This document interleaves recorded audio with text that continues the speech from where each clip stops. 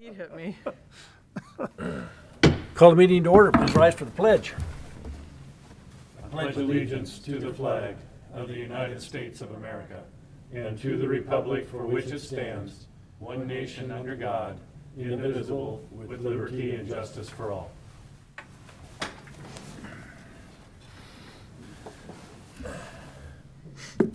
Welcome to the January 19th, 2021 Post Falls City Council meeting. Shannon will note that all council members are present, with councilors Wolf and Borders in chambers, councilors Malloy, Council President Wilhelm, Councilor Thorson, and Councilor Anthony joining us via Zoom.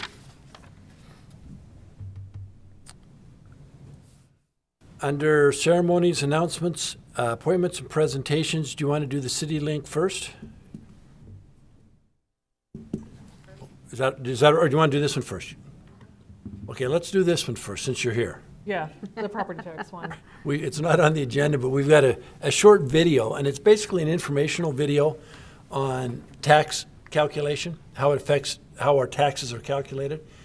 Shelley, Stephanie, et cetera, have done a good job in keeping it very simple, and there will be probably additional videos coming out to address some of the questions that are asked, but this 3.5 minute video, so Stephanie, go ahead. Meet the Post family. They live in Post Falls, Idaho.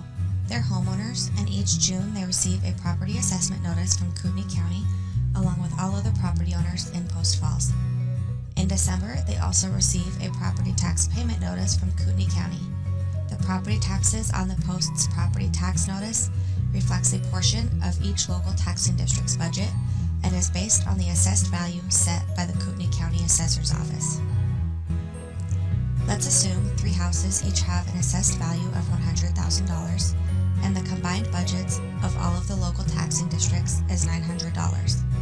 To calculate each property's tax rate, the $900 total combined budget is divided by the combined assessed value of all 3 properties, equaling $0.003. That means each property owner would pay 0.003 times the $100,000 assessed value of their property, or $300. Each property pays their share of taxes based on their assessment value. This looks simple, but let's see what happens the following year when assessed values change but the total combined taxing district's budget stays the same at $900. House number 1 is now assessed at $150,000, house number 2 at $100,000, and house number 3 at $70,000. House number 1's assessed value increased by 50%, house number 2's value stayed the same, and house number 3 decreased by 30%. In this scenario, the overall average assessment value increased to $106,667, or 6.67%. Because of this change, a new tax rate must be calculated. $900 divided by the combined assessed value of all 3 properties, equaling $0.0028125. That means in year 2, house 1 will pay $421.88 in taxes. House 2 will pay $281.25, and house 3 will pay $196.87. The county still collects the same $900 needed for the taxing district's budgets, but house 1 now will pay $121.88 more, house 2 will pay $18.75 less, and house 3 will pay $103.13 less in taxes than compared to year 1. As you can see, how your taxes change each year depends on how your property assessment changes in comparison to the average assessment changes in the taxing district. Here, the average assessment increased by 6.67% in year 2. Because the assessments for houses 2 and 3 were less than the average, they had a tax decrease, even though the total amount of tax dollars collected stayed the same. House 1, with a 50% increase in assessment value, had a significant increase in taxes. In the real world, the assessed value of your home is compared not just to other residential property, but to the assessed value of all property types, including commercial and manufacturing. If residential values increase faster than commercial values, the residential owners will pay more in taxes even when the taxing district budgets are not increased. just like Property One. On behalf of the City of Post Falls, thank you for taking the time to gain insight into how our local taxes work.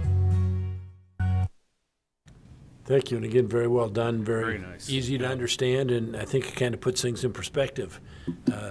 People's taxes go up, and they think the city has increased their taxes, when in fact it's as we've talked about, a tax shift. Residential property values are going up significantly faster than commercial, which moves commercial property values, which then moves more of the tax burden onto the residences. And that's one of the things we're looking at, following closely in this year's legislature, with all these different ideas coming up on tax bills, et cetera. Our concern is that they look at the real cause of this and make sure that any legislation they pass addresses the issue, because they could actually create a tax freeze and your taxes could still go up. So anyway, again, Shelley, staff, thanks, well done. Joe Thank has you. a question. Yes. Joe More has of a a comment. question. One thing I think it's important to note in that presentation also, or just for people to know, is that the way the city collects taxes is not, we didn't make that up. That's all state law that says we have to collect it this way. So it's not what, so we didn't come up with that. So it's, any objections you may have as a citizen to how they're collected, please contact your local state legislators and let them know that it ought to be different. Thanks, Joe. All right, Carrie, go ahead. Yeah, and it's the county that is doing the assessed values. True. The And that is assessments are mentioned in done- the video. The video talks about it's the county's assessor's office that does those values. Yeah. Okay.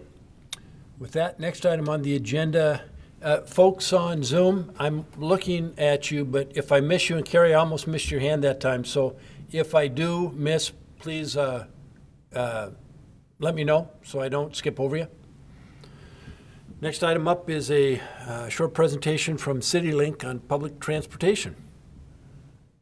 Hi, can everyone hear me okay? Ken, Yep. name for the record, Great. please. My name is Tim Hibbard. Okay, thanks, Tim. Hello, Mr. Mayor and members of council. I am working as the VP of Innovation of Development and Tech for Passio Technologies. We are the technology partners for CityLink North, Kootenai Health, and Coeur d'Alene's TribeLink service. The history behind this project is that in 2019, Kootenai County submitted a proposal to the Federal Transit Administration and won a competitive bid for an integrated mobility innovation project. My goals today are to describe how a fully integrated transportation network can better serve your citizens' needs, and to give a project update and expected timeline for next steps.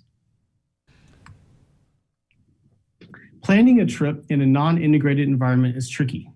Each provider presents their schedule and rates slightly differently, so comparing transportation options isn't always apples to apples. If your trip happens to be longer or outside of first shift hours and therefore needs to combine multiple providers, that becomes very complicated to book. You would need to use multiple reservation apps and be sure to time the transfer between providers correctly. These complications result in rider frustration and underutilization of transportation options. This means missed work, missed interviews, and missed medical appointments.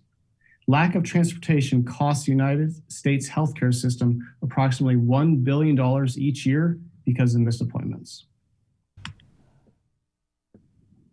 Mobility as a Service takes all the different data sources and multiple payment channels and packages it into a single rider-facing solution.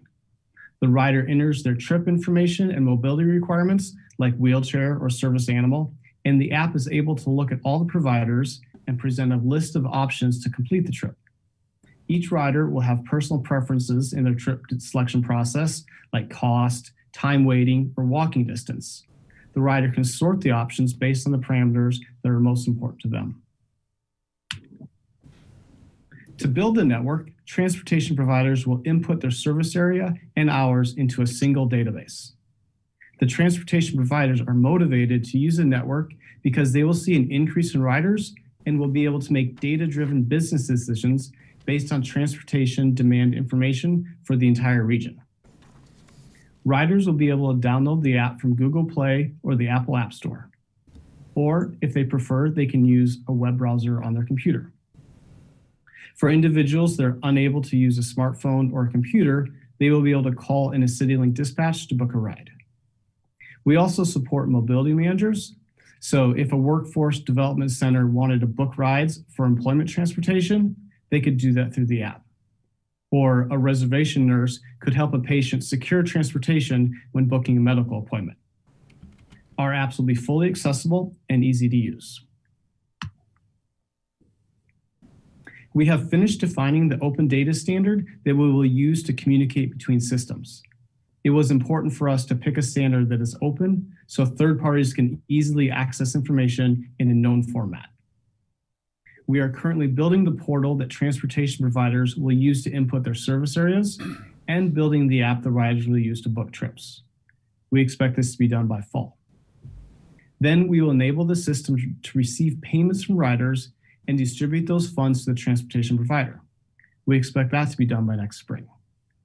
After that, the county will continue to grow the network to enhance the coverage across the region. My contact and Chad's contact information is on this slide if anyone would like to reach out for more details. Thank you for this opportunity, and I will take any questions at this time. Thank you, Tim. Any questions of Tim? I just have one. I got one. Al first. Hang on just a minute, Steve. Al first. Okay. You mentioned transportation providers. Could you give us an idea of what we're talking about in Kootenai County in terms of, when you said that, it was like, well, who does transportation providing besides, say, a taxi service and CityLink? Who are we talking about? So yes, CityLink, but also Whitetail Transportation. And then we will be able to plug into transportation or taxi services, like you're saying, as well as other non-emergency medical transportation providers in the area. And if Chad or Jody are on the line, they can probably speak more intelligently about your exact region. Yeah, this is Chad, and just wanted to let you know we're also looking into not just vehicle transportation, but also bike paths and walking paths and those things of that nature as well, so that we can tie into all transportation, non-motorized and motorized. Okay. Okay. Thank you. Steve, Anthony, go ahead. Yeah, I have a question. I know right now you mentioned medical appointments and the cost to the medical community. I believe Kootenai Health now provides probably 90% of the transportation to the hospital and appointments. And that is a free service which people can call into. So when you mention charging, how does Kootenai Health fit into this picture? The Kootenai Health Transportation Department.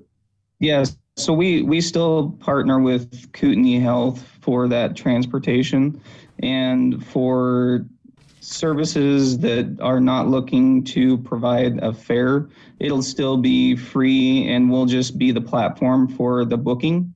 So we can help them out in order to give people all the information that they need, because they will provide transportation for those appointments that are in the Kootenai Health Network only, but we're going to provide that platform so that they can still provide those rides just in an easier fashion, and then hook them to things like Whitetail and get them a first mile, last mile type of thing, where there's areas that Kootenai Health doesn't go to, then we'll be able to provide a ride into areas where then Kootenai Health could pick them up, take them the rest of the way, and situations like that.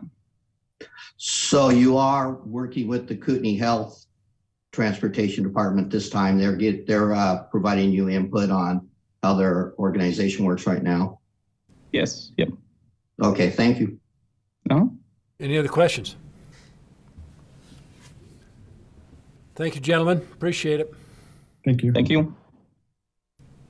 Are there any amendments to the agenda tonight? There are none tonight, sir. Any declarations of conflict or ex parte contacts or site visits? Seeing none, would you please present the consent calendar? Item A is minutes from the January 5th, 2021 City Council meeting. Item B is payables December 29th, 2020 through January 11th, 2021. Item C is request to surplus gym equipment by the police department. Item D is West Side at Prairie Falls subdivision plat application. And item E is West Side at Prairie Falls subdivision construction improvement agreement addendum. Any questions on the consent calendar? Not, to entertain a motion. I'd move to accept the consent calendar as presented. Second. Motion second. Further discussion? Roll call, please. Malloy, Aye. Wilhelm, Aye. Borders, Aye. Thorson, Aye. Anthony, Aye. Wolf. Aye. Motion passes. Thank you. We do have one public hearing tonight, and it's the Livingston annexation. And Mr. Manley, that I will open the public hearing.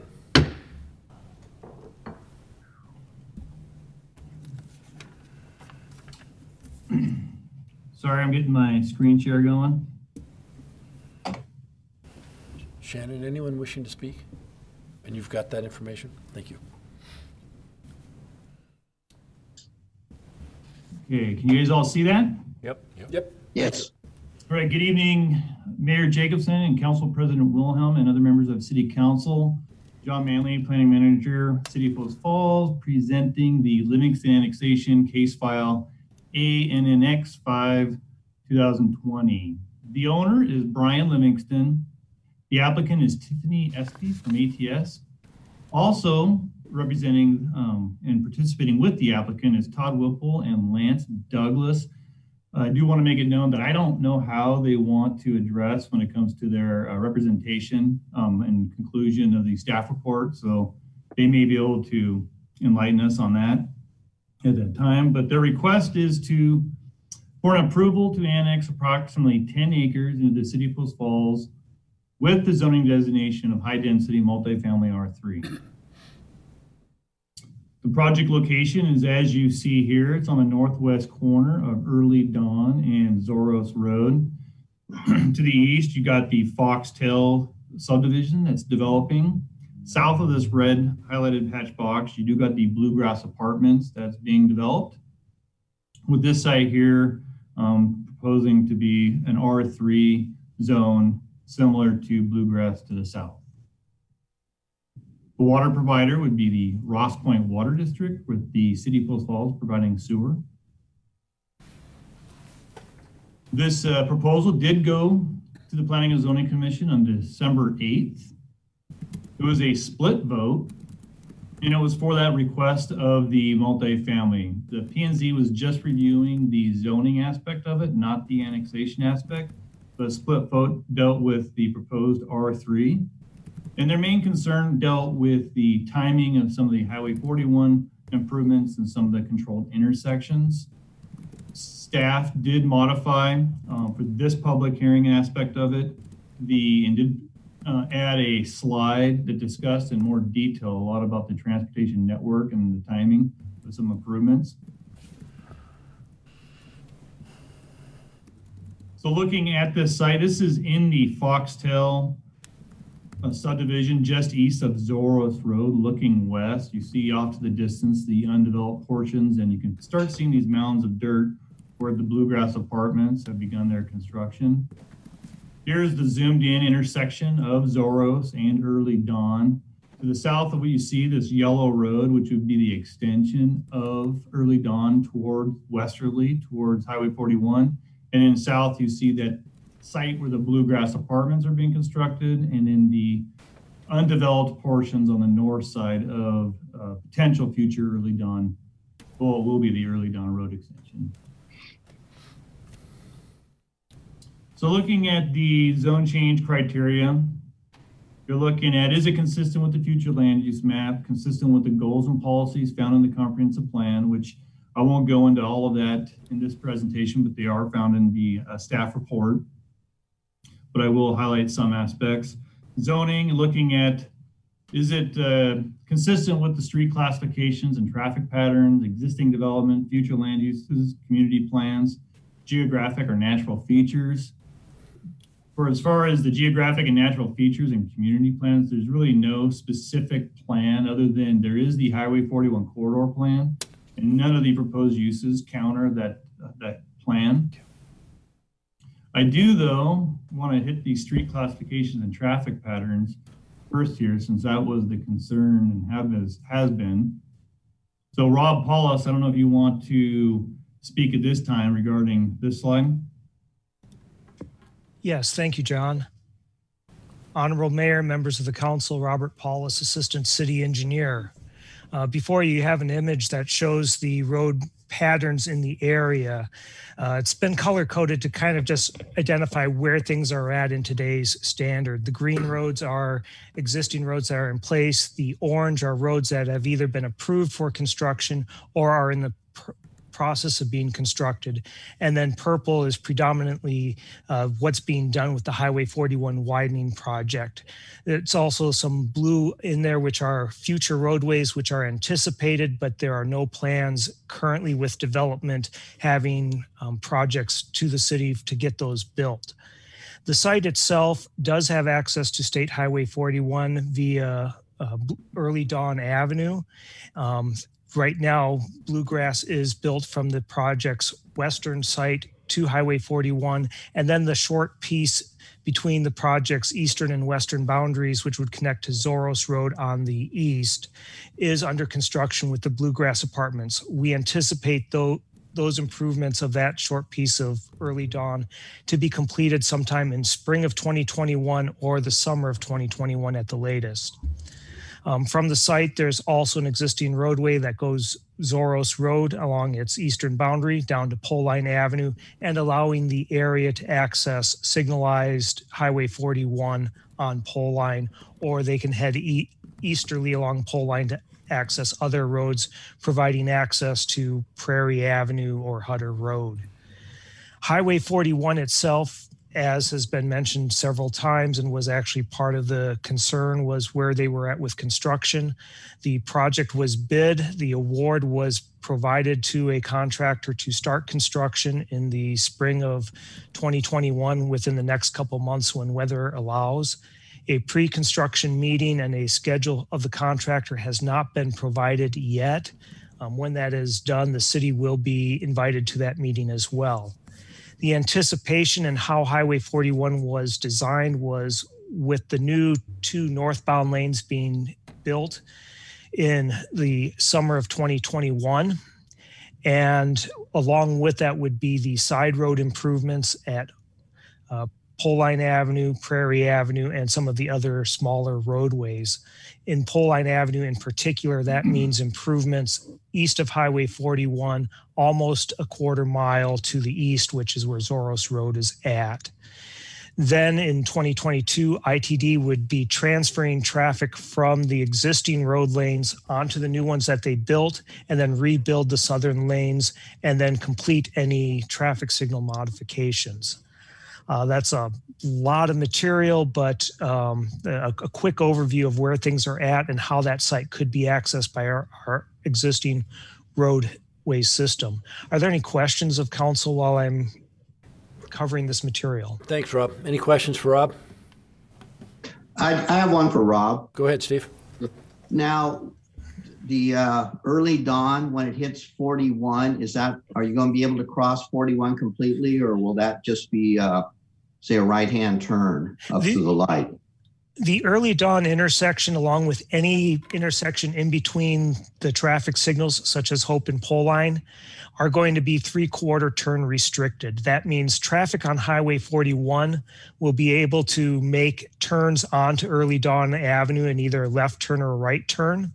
But traffic on Early Dawn itself will only be able to make a right turn onto Highway 41. Okay, thank you. You're welcome.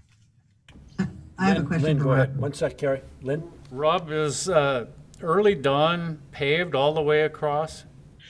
In the image you see where the orange, this yellow color, right, that section is not paved, but the Bluegrass Apartments is in the process of building that section. And we anticipate that to be done sometime before the middle of the summer of 2021. Okay, so from the existing site that we're talking about out to Highway 41, that's already exists paved, right? That is already existing paved. That is correct. Okay. Thank you. Carrie? My question is, the blue future roadway going up to Hope Avenue, then turning west to the signal. That just says future roadway. Any idea when that would be completed? That would be done concurrent with future development. We do not know from Arcatera, who's doing the Foxtail subdivision to the east, when their next phase is going to happen in that area of Zoros and Hope. Right now, they have started to do a little bit more concentration to the east, where you see Meyer Road and the orange line over in that area. Additionally, you have that approximately 10 plus acres between Zoros and Highway 41. There is no development on there at this time. However, it's reasonable to anticipate sometime 5 to 7 years out from now that would most likely be developed, because that is a larger piece of land at a signalized intersection, and being on the south side of on the side of the intersection where the heavier traffic volumes are going to be during the peak hours is usually fairly attractive to commercial development and becomes a little bit more desirable. But again, we do not have any anticipated time frame as to when those would occur. To clarify where that blue is that I was talking about. Yep. It says a future roadway. Is there anything now? Is there a dirt road? That right now is a dirt road, and it is utilized more for access to a church that's at the proposed future signal. And then there's a couple of single family residences that utilize that as well. Thank you. I have a question. Rob, have we had any delays since the first announcement that they were going to do work on Highway 41? It seems like we've had at least one delay. But if we had, I guess that's my concern is, what if this gets delayed? There were several delays through last year because of right-of-way acquisitions. ITD has gotten through the portion of right-of-way acquisition, and they did go out to bid, and they did award the bid with construction to start this spring. So at this point, in my discussions with ITD, I do not anticipate any further delays in moving into construction. And once construction starts, things should move pretty much according to their schedule with a 2-year completion window. 2 years. Okay. Thank you. Thanks, Rob. You're welcome. Mr. Manley, you have in the second other parts of that third criteria, the meaty criteria in this review, is looking at the future land uses and existing zoning aspects. So you're looking at Highway 41 on both sides. You see that red, that's that community commercial services, the commercial zone. And the proposal is to be R3 within that quadrant. It's not unusual to see a transition in uses from a single family subdivision to commercial with some multifamily, and that transition that adds some built environment buffer. Many aspects, that's why the SUP south of this on Early Dawn went with some apartments south there, is providing that built environment transitional area with multifamily to Highway 41. Looking at the future land use map, what you see here in the pink is the business commercial designation. The descriptors on that, as you can see here, business commercial, it talks about providing that mixture of moderate and higher housing types within walking distance of a city center, neighborhood center, or corridor commercial. The Highway 41 would be more considered that corridor commercial. It goes on and supports that mixture of housing types, even goes on to say that at least 8 units per acre. Typical multifamily is almost always over 10, so it would meet that aspect of it. And you can see here that R3 is an implementing zone for that business commercial. Also, what you see here in the black areas within this, these are county islands. Our comp plan has identified county pockets as being important to bring in, not leave county pockets within the city of Post Falls. Looking at the other three criteria, commercial and high density residential zones along streets with higher road classifications. You get right near Highway 41 and Zoros and Early Dawn are collectors.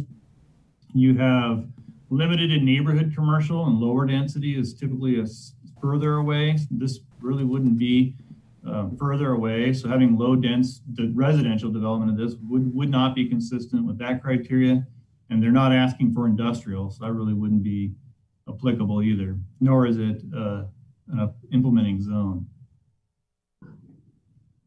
Did want to provide some housing data with this proposal, looking at a percentage of the community that is multifamily.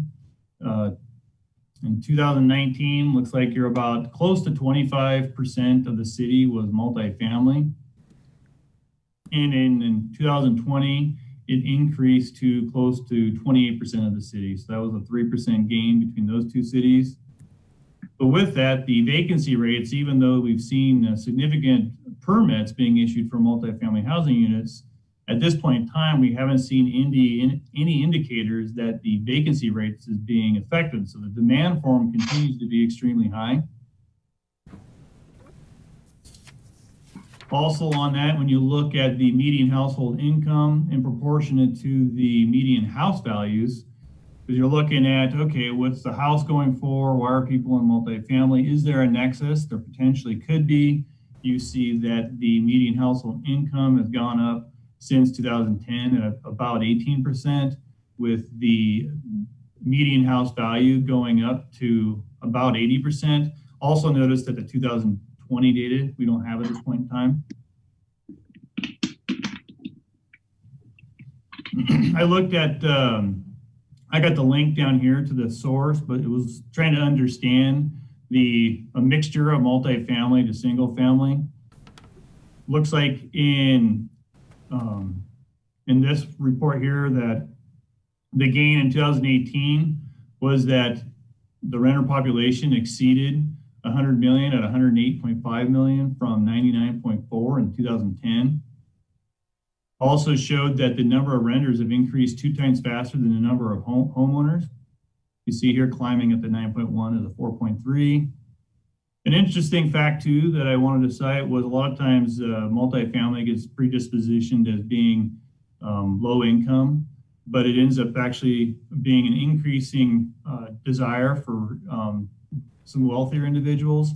Here we're cited that people that earn more than 150,000 per year has increased 2 times faster than the number of high earning homeowners at 156% to 78 respectively.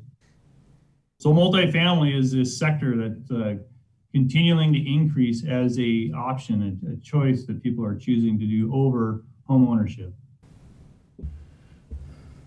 I understand here that these are all major cities, but it's difficult for a big city to make big gains in any sector because there's so many housing choices or commercial choices, but you can see here that the renter share in some of these large cities had some significant gains in their cities in the renter share of the markets. Many cities are actually getting and switching to where there's more renters than there are homeowners. Not saying that that's a goal, just citing some facts.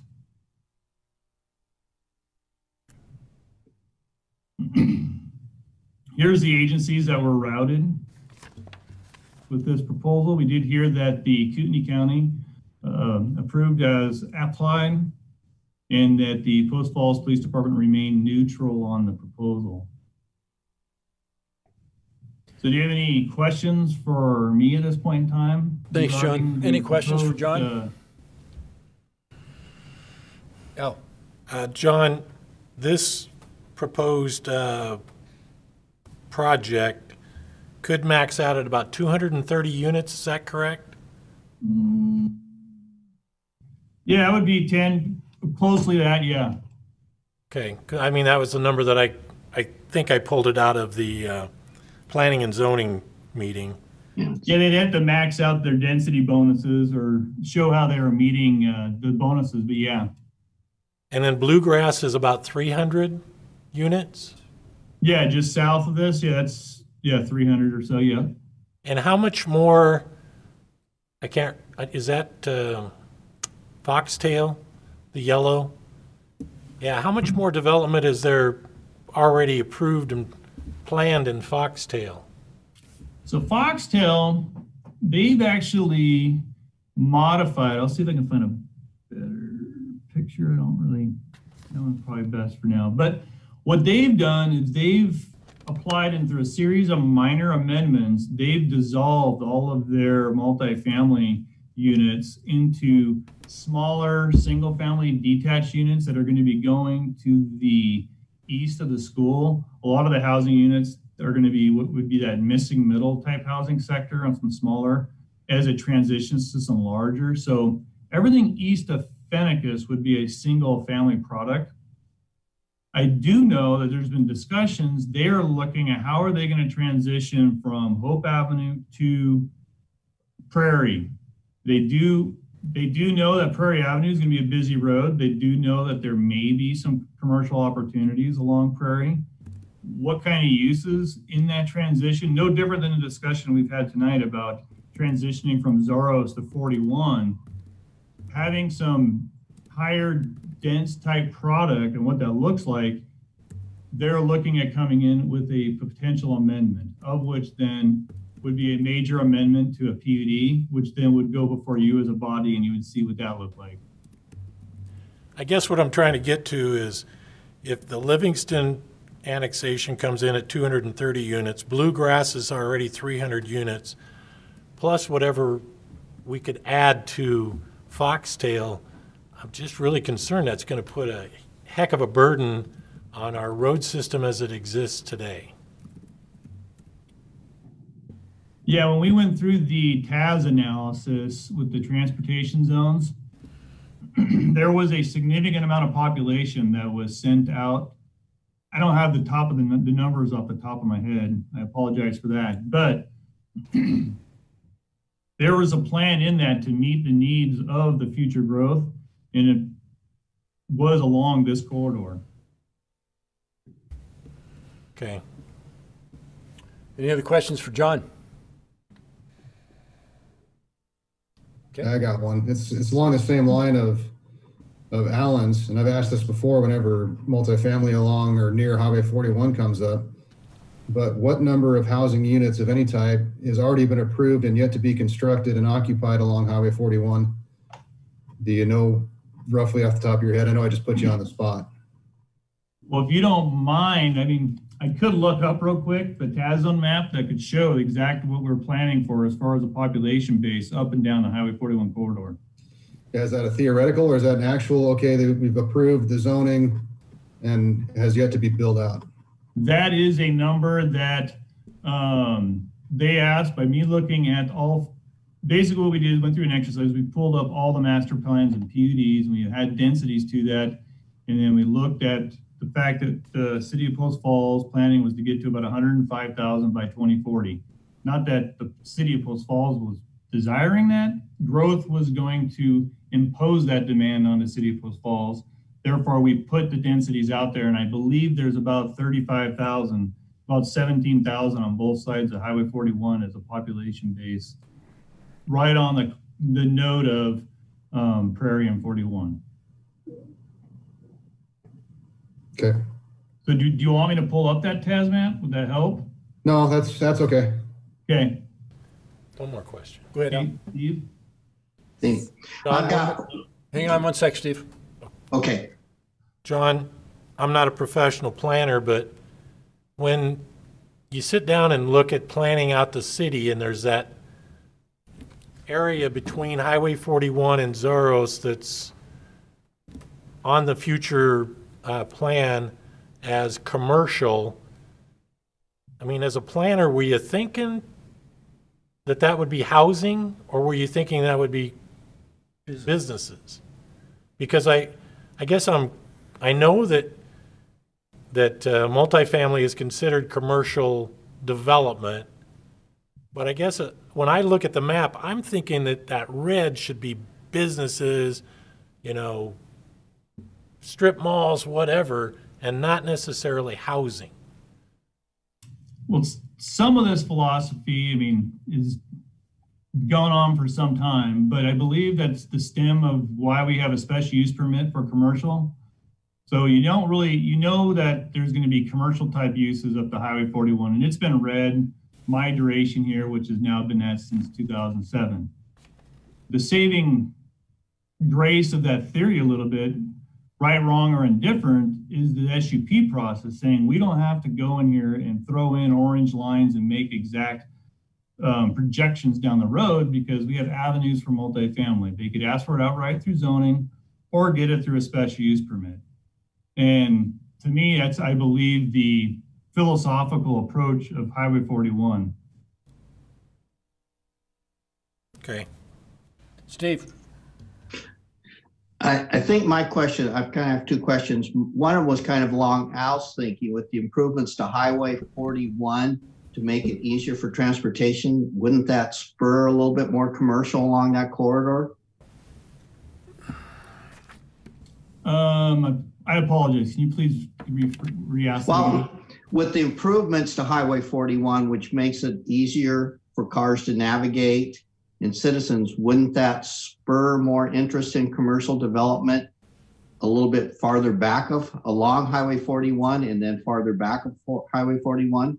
Potentially, but that's why in the updated transportation master plan and through the most recent comp plan amendment, Post Falls, we acknowledged that the 8th mile backage road would be a good backage road. It's something that Highway 95 doesn't have, because that's about the max distance you're going to get that commercial. That the quarter mile, which is where you see Zoros, that you're going a little bit far at that point in time. You lose some of that commercial energy and access onto the highway. So where you really have that 8th mile backage road ideally would be right somewhere around this location here at 41, with commercial to the west. And maybe on Hope, you would end up with some commercial, but you would, at your nodes, you'd see some spill off of commercial down those higher classified roadways, but it would not be uncommon to see multifamily along this quadrant between the 8th mile and the quarter mile. Okay, and I guess my second question would be, best case scenario, say if this was approved tonight, when would they be able, what would be the soonest time they would be able getting their permits in, getting permission, get everything in, that they would be able to break ground for construction on that site? Would it be a year away, 2 years away? As soon as I could see is if it was annexed and you have the construction plans, would be fall of this year with a spring at 2021 CO. The soonest. Okay. The applicant's representatives may be able to give you what their time, but that's to me, because you'd have your annexations, you would go and get through your construction plan documents to be reviewed over most of summer, and you'd be looking at a late August, September start on construction. Okay, thank you. Linda has a question. Linda, go ahead. John, excuse me, just to clarify what you just said, did you just say that the buildings would have a certificate of occupancy in 2021? Is that what you said? I was attempting to answer the inquiry of the soonest plausible request for a CO, and to me it seems like would be sometime early spring 2021 would be a very aggressive. 22? 2022. Yeah, sorry. Oh, okay, because I'm thinking, wow. Okay. Yeah. I still can't believe it's 2021, even though I'm glad 2020 is behind us. Okay, and then just one more thing, if I might. To what Al was saying, I understand that it'd be really, really nice to have all that red be commercial and have a really bustling Highway 41 corridor. However, those are large parcels of land, and if we could talk a little bit more about what you were talking about right here, looks like just to the west of this parcel where it would be a good idea for a backage road, because I thought that was the plan all along, John. And when we do development, do we not normally do larger lots R1, and then we just don't go from R1 and jump into, like large commercial stores with, trucks coming in at all hours of the night right up next to R1 zoning. Is that, would you say that's correct, or? Yeah, I would say that's correct. I mean, you look at some of our goals and policies in the comp plan, you see a lot of it speaking to that. That's why you have that review criteria where you're trying to get your single family more removed from those urban, noisy, commercial or industrial areas. And then why there's multifamily policies that's, he focuses on mobility and walkability and getting individuals closer to transit or their places of work. And so that's, yes, so that would be a true statement. Any other questions? Thank you. Does the applicant wish to speak? Name for the record, please, and we've got a timer going for you. Hi, my name is Todd Whipple, and I thought maybe Tiffany was going to tie in there, and I was going to have Tiffany Espy go first. They're the primary applicant with ATS, and then I'll fill in after her if that's all right. Tiffany, are you there? Do we share the 15 minutes? Yes. Oh, okay. Yes. Can you hear me? Yes, go ahead. Okay. Hi, I'm Tiffany Espy. I represent Brian Livingston with ATS 9177 Heston, Hayden. I just wanted to say thank you for the staff for putting together such a great presentation addressing a lot of the traffic issues that came up with the planning and zoning commissioners last month. As of right now, Brian doesn't have any plans for this property. He really just wanted to have options.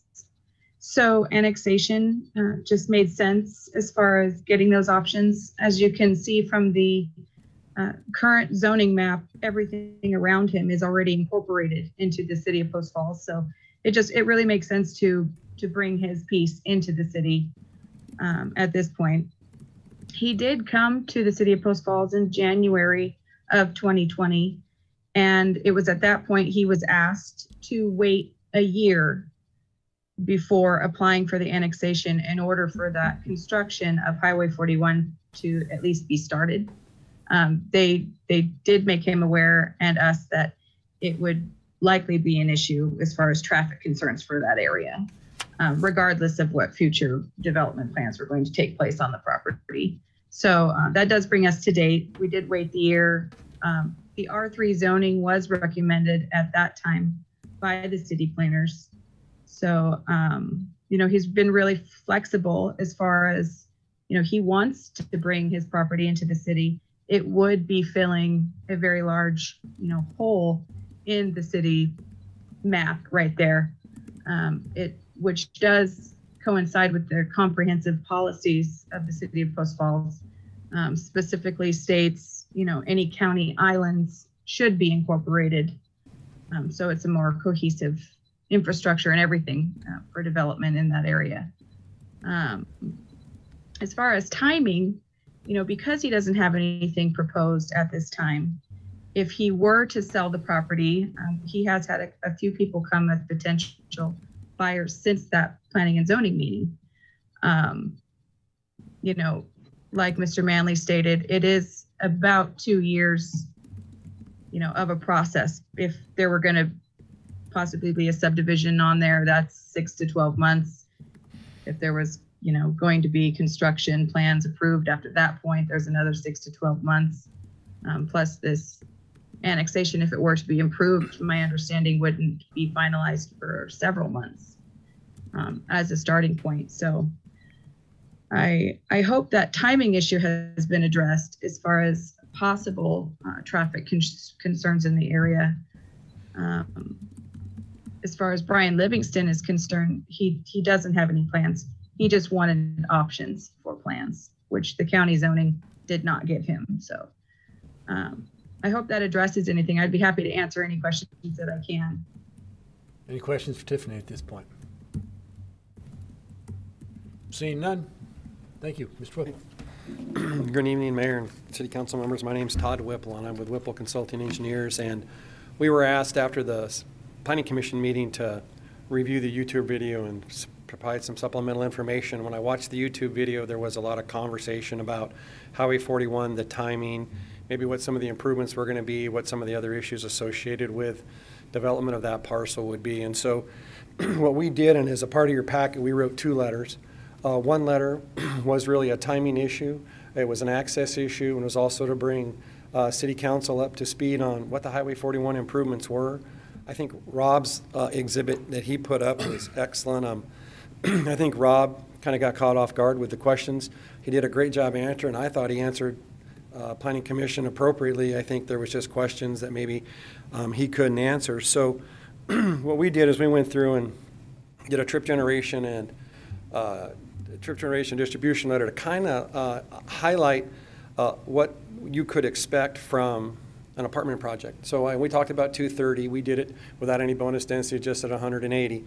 And if you look at the letter that we wrote, you'll find that at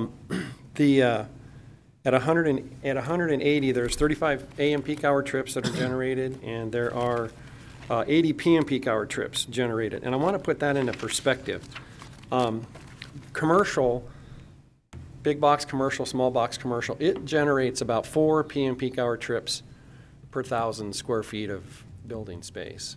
That means you subtract warehouse and you subtract those kinds of things. And so 180 units of apartments in the evening only generates the equivalent of about 20,000 square feet of commercial. So to answer your question, if you were to fill your red up, you would probably generate somewhere between 15 and 20,000 additional PM peak hour trips your entire corridor along Highway 41. Whether that would fill up 41 or not, I don't really know. It's a lot of commercial. I've been doing this a long time. Over the years, I've worked on almost 40 million square feet of commercial, and I will tell you, commercial, when you talk to the majors, they want to know commercial follows rooftops, not rooftops follow commercial. And so when commercial developers look at a piece of property, they draw circles and they start counting houses and they start counting units. And they need so many units to be able to bring major commercial endeavor into that area. And to give you an example, in Spokane, I know it doesn't really matter here in Post Falls, but the same is true. There won't be another grocery store built on the South Hill because there's already an Albertsons, because you can't draw the circle and get enough houses in that circle when you share it with Albertsons to get a second grocery store. So commercial, as it relates to the red that you show on your map, really follows rooftops and not the other way around. And so I think it's important to understand that. I think John in your backage road, and I think in what we wrote up, sums it up succinctly, which is ideally you would go from single family residential, and those people wouldn't want to come get into their car on Zoros and look across the street at the back of a Walmart, let's say, in their truck dock and their trash compactor. It's more appropriate for a single family residential, which we want to kind of cherish, to have multifamily, and then have multifamily be across the backage road from commercial. There's a lot of density. They can walk back and forth to commercial. So as it relates to the opportunity to transition, you would always try to go single family, some kind of mixed use multifamily option, and then your commercial. And I also then wanted to kind of I got in late, I apologize. Lance is, I think, wants to pursue this piece of property. It goes well with his Bluegrass project across the street, and I think it's important on timing to understand how that would work. If we wouldn't start development on this piece of property until Bluegrass was already starting to be occupied. Bluegrass won't be occupied till sometime in summer of 2021, and there's 13 buildings in Bluegrass. So construction on the Livingston parcel, as it relates to apartments, if it was the extension of Bluegrass, wouldn't really start until 2022 and go with occupancy late 2022 up till 2023. And so in the documentation that we provided, I think it's consistent with what Rob said. We showed you our little diagrams. They were pink and blue. Pink was phase 1, which was the east side, and blue was phase 2, which was the west side. And they're going to complete the east side first, which means all the connections on the east side of the road will be done and complete, with construction sequencing occurring all along the route as they continue to complete. So as it relates to development on this parcel, it's highly unlikely in any regard that this parcel will occupy before Highway 41 would ever be complete. And so The other thing that I wanted to talk about that was brought up, and I'm kind of confused about it. I thought John did a really good job. Was it? I think the most important thing to think about when you consider multifamily is market driven. If vacancy rates were at 11%, you probably wouldn't get any multifamily applications. You know, the concept that multifamily falls out of the sky, kind of like the Wicked Witch, that a building falls out of the sky. It takes a long time to develop multifamily, and so multifamily development has to precede where they believe the demand will be in 2 years or 3 years down the road. Single family is much more modifiable. In other words, you can have 10, 15, 20 houses started, and if the market changes, you can stop. But once you start an apartment project, it's pretty hard to stop once you're in framing. So it's kind of one of those things that you complete. So right now, demand is high. I think what we've seen in the industry, and I think the people who are experts in it more than I know it from the engineering side, is that the millennials don't seem to be wanting to buy houses as frequently as the previous generations.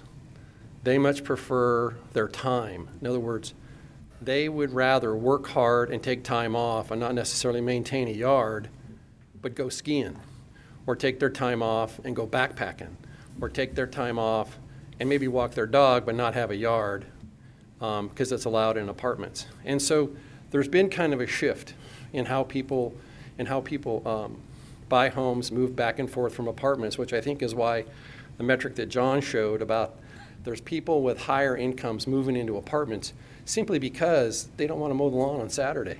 They'd rather go out on the lake or go camping or do something different. So I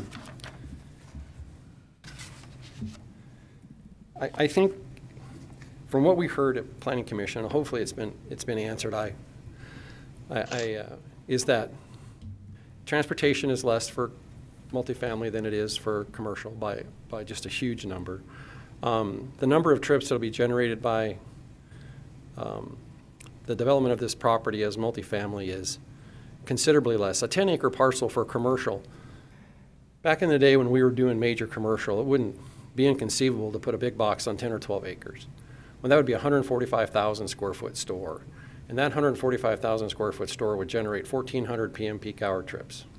It's a lot. It's a lot of trips in a PM peak hour. Whereas an apartment complex on the same piece of property generates 80. So I'm hoping that that helps as you consider these kinds of things down the road, the way that traffic and transportation works. Commercial follows rooftops. You have to have lots of rooftops to develop commercial. Once you get your rooftops, you'll get your commercial.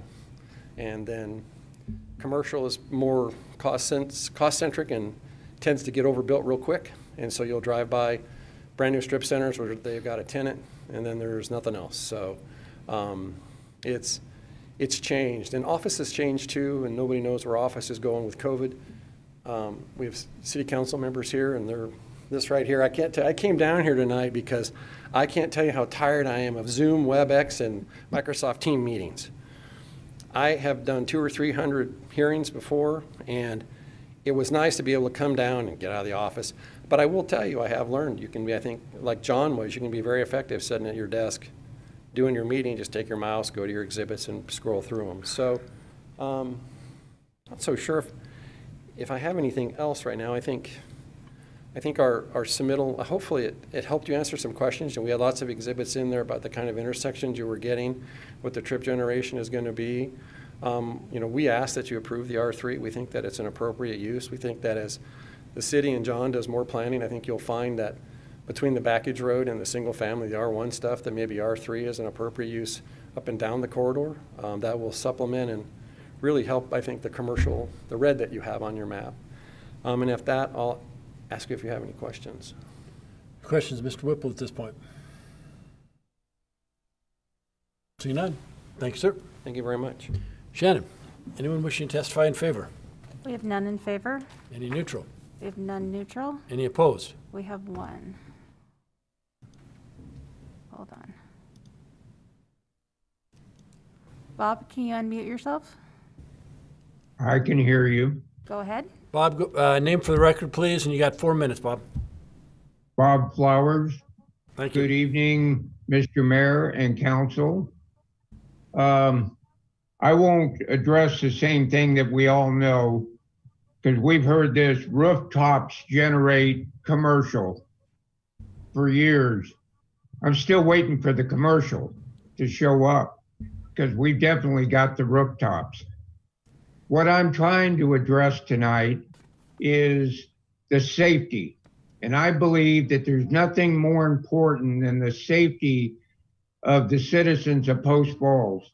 As most of you know, 41 is insane now. And during the construction period, it's going to be even worse. What I'm basically here to ask you to do tonight is to put off this project until we get 41 completed and actually see where we're at. I have no idea how many projects have already been approved along Highway 41, but there's been quite a few. I'd like to know the total number actually. But to approve another 500 cars to get dropped onto 41 right now, I believe is, it's crazy. It's not safe out there right now. And you're putting, if you approve this, you will be putting people's lives in danger, because it's not safe on 41, and it won't be until at least until they're done. And then maybe we would actually get a chance to take a look at this. But right now, I do not believe that putting another high-density multifamily unit right next to Highway 41 is in the best interest of the city of Post Falls and its citizens. Thank you. That's all I have. Thank you, Mr. Flowers. Applicant, care to rebut any comments you've heard? With that, I'll close the public hearing. Let me start with a couple comments. I usually don't get to vote, so I'll make my comments. Mr. Flowers mentioned, and I will go back to the same thing. Mr. Whipple, I know you've done this for a long time, and your numbers have been good. But you mentioned you need to have rooftops for commercial. I've been involved with the city for 27 years, and from day one, I've heard you need more rooftops. We have grown from probably just south of 10,000 to 43,000 people, and I'm hearing we don't have enough rooftops for businesses. So I know that that's a philosophy, but it's a hard one for me to swallow when I've seen what I've seen. You talk about the low vacancy rate in apartments. I subscribe to the build it and they will come theory. The reason we're seeing such a low vacancy rate is because we've got apartments and people are coming here. And is growth, my question would be, is growth our goal? Do we want to be known as multifamily capital of the inland Northwest? Because I can't remember, but it seemed to me that we had, I wanted to say almost 1,500 units in different projects that were going in at this point. I am concerned with the number.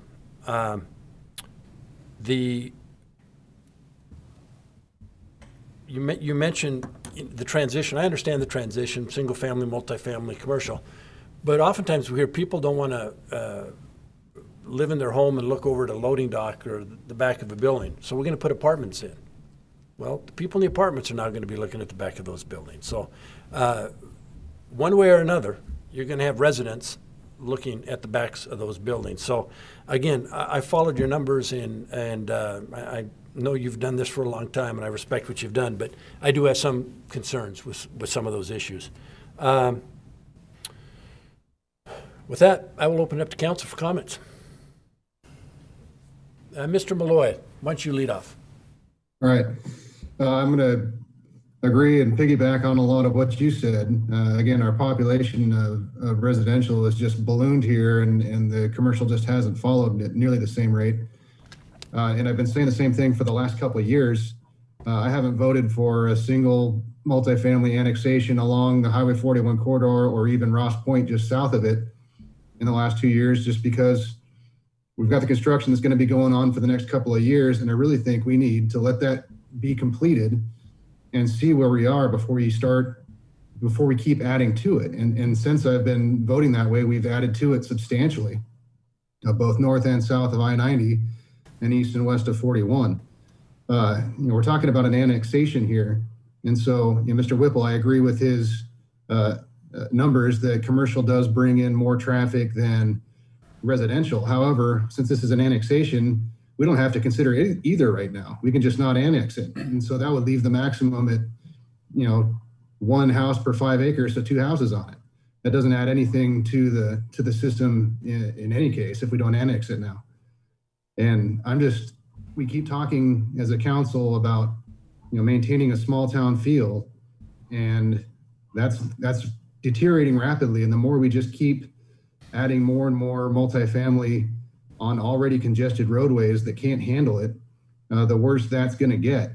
And it's a whole lot easier to get in front of growth for the infrastructure than to put the growth first and try to catch up the infrastructure later. I understand they're both going on simultaneously right now, but we really don't know where we're going to be in 2 years because there's still so much to be built out that's already been approved. So I'm going to not support this annexation regardless of what the zoning is. Thank you, Joe. Mr. Wolf.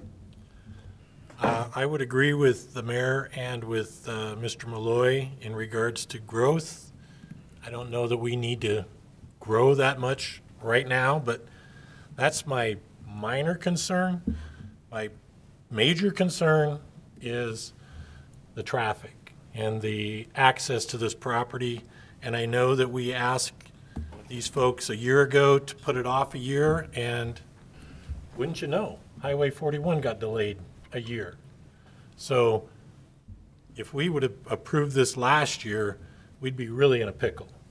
And that's why I asked Rob about further delays. Well, even if we don't have further delays, we could see this property develop in a year. And we're not going to see the roads done for at least 2 years. So that goes back to the safety issue and the traffic issue. So number one, I'm not thrilled about adding more to the city. We don't need to grow right now. We've got enough vacant land and where people can build apartments and houses or whatever. It's number one. But number two, the biggest one is the access and the transportation. So I would not be in favor of this either. Thank you. Mr. Borders. I got to support my fellow councilors in the same regard. I think we still have some infrastructure improvements that need to be made before we can do something of this nature. Traffic is a big concern for me. Timing, I think, is more of the issue than anything. I think we're just premature with all of the construction that's to happen in the next couple of years. So I wouldn't support doing that at this time. Thank you. Council President Wilhelm. Yes, thank you, Mayor. I'm going to agree with the rest of the city councilors on this project as well. And also, nice to hear you, Bob Flowers. We haven't seen you for a while. I'm going to agree with Bob Flowers on this too. And usually he and I don't agree too much on things, but the safety issue and the congestion, even out there right now on Highway 41, I think putting anything else out there right now prior to that highway being finished and then having another look at it is in the best interest of the citizens of Post Falls. So thank you. Thank you. Ms. Thorson. Well, on the plus side, the benefit would be getting a county pocket into the city. The transition from the single family to multifamily to commercial, checks all the boxes. But it's just a little premature without the signals, it would be impossible for me to support it at this point. But other than the traffic, it checks all the boxes and would be a good project at that location, but not today. Thank you. Mr. Anthony. I think Mr. Livingston and the staff, they did everything right. They did check all the boxes on it. But again, to me, it's like the other council members, it's just an issue of timing. And I think the other project we might have put off a year ago was maybe a little bit south of this, but to me, they're still the same. We're still in the same situation we were a year ago. So I would be against this annexation at this time also. I just think, in Joe's words, we maybe just need to step back and take a breath and see where we're at in a year from now. Thanks, Steve. I'd entertain a motion. I would move to deny the Livingston annexation ANNX 0052020. Second. Motion second. Further discussion? Roll call, please. Wilhelm. Aye. Borders. Aye. Thorson. Aye. Anthony. Aye. Wolf. Aye. Malloy. Aye. Motion passes. Thank you. Next item up tonight is unfinished business, returning ordinances, and we do have 2 ordinances tonight. The first would be the Jacobs Run vacation. I'd move to place the ordinance Jacobs Run Vacation file number VACA-006-2020 on its first and only reading while under suspension of the rules. Second. Motion second. Further discussion? Shannon, please take the roll. Borders. Aye. Thorson. Aye. Anthony. Anthony. Aye. Wolf. Aye. Malloy. Aye. Wilhelm. Aye. Motion passes. Mr. Wilson. An ordinance of the City of Post Falls, a municipal corporation of the state of Idaho, providing for the vacation of an easement situated on the northeast corner of North Greens Ferry Road and East Bogey Drive within lots 1 and 2 of Block 1 within Jacobs Run subdivision in the City of Post Falls as described herein, providing for disposition of vacated easement, providing repeal of conflicting ordinances, providing severability, providing an effective date, and providing for other matters properly relating thereto. Move to approve the ordinance Jacobs Run Vacation file number VACA-006-2020 to ask the clerk to assign the appropriate number and that it be published by summary only. Second. Motion second. Further discussion? Roll call, please. Thorson. Aye. Anthony. Aye. Wolf. Aye. Malloy. Aye. Wilhelm. Aye. Borders. Aye. Motion passes. Thank you. Next up is the ordinance on the North Place right-of-way vacation. Okay, I'll do it again. I would move to place the ordinance North Place right-of-way vacation file number VACA-004-2020 on its first and only reading while under suspension of the rules. Second. Motion second. Discussion. Roll call, please. Anthony. Aye. Wolf. Aye. Malloy. Aye. Wilhelm. Aye. Borders. Aye. Thorson. Aye. Motion passes. Mr. Wilson. An ordinance of the City of Post Falls, a municipal corporation of the state of Idaho, providing for the vacation of a 20-foot right-of-way situated east of North Idaho Street, west of Greens Ferry Road, north of the Fieldstone subdivision in the City of Post Falls as described herein, providing for disposition of the vacated right-of-way, providing repeal of conflicting ordinances, providing severability, providing an effective date, and providing for other matters properly relating thereto. Move to approve the ordinance North Place right-of-way vacation file number VACA-004-2020 to ask the clerk to assign the appropriate number and that it be published by summary only. Second. Motion second. Further discussion? Roll call, please. Wolf. Aye. Malloy. Aye. Wilhelm. Aye. Borders. Aye. Thorson. Aye. Anthony. Aye. Motion passes. Thank you. Next item on the agenda tonight is new business, and we have 3 items. First is a resolution for pre-selection of consultants.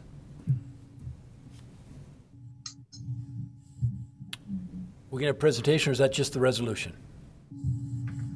I believe it's just a Bill is on. resolution. Just a resolution? I'd move to approve the resolution for pre-selection of consultants. Second. Motion second. Further discussion? Malloy, Aye. Wilhelm, Aye. Borders, Aye. Thorson, Aye.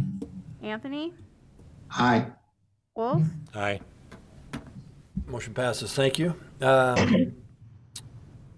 We have one more resolution, but the next item up is the authorization for the Public Works Department to purchase budgeted fiscal year 21 vehicles. As you saw in the staff report, I believe Mr. Beecham presented that these were vehicles that were approved in the budget. Yes. We have a time constraint coming forward. John, does that summarize it enough, or do you care to add comment? I think that summarizes it pretty well. Any questions on that issue? Is that an entertain a motion?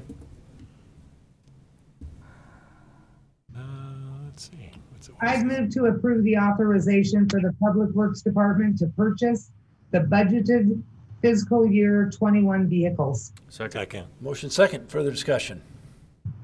Roll call, please. Wilhelm, Aye. Borders, Aye.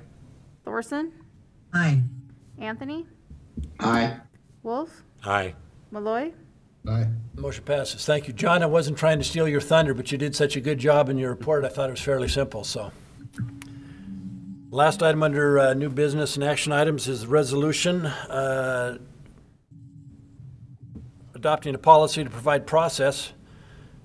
I've moved to approve the resolution adopting policy to provide process for receiving, evaluating, and issuing proclamations. Second. Motion second. Further discussion. Roll call, please. Borders, Aye. Thorson, Aye. Anthony, Aye. Wolf, Aye. Malloy, Aye. Wilhelm, Aye. Motion passes, and I would like to thank you on that one. We get requests for proclamations all the time, and it's just unbelievable. So I appreciate now we have a policy in place to deal with it. I was actually shocked we didn't have one, so I was happy to see it. Yeah. Administrative staff reports. We have none tonight, sir. Citizens issues. Shannon, anyone wishing to testify? we have none. Mayor, council, I'm sorry. Please.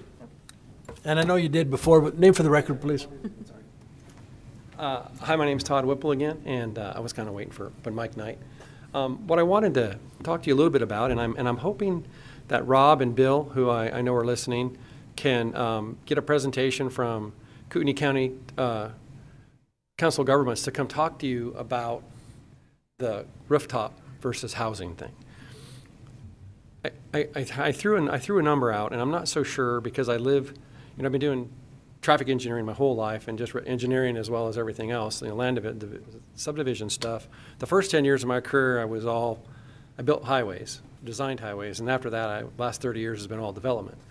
But a part of that traffic has kind of been, my specialty. There's two things as an engineer, you're supposed to specialize in something. Mine's drainage and traffic. They're kind of related. They're all based on watersheds.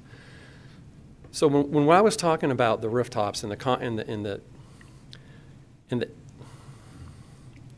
comparison between single family, multifamily, and commercial, I made a comment that 145,000 square foot box would generate 1,400 PM peak hour trips.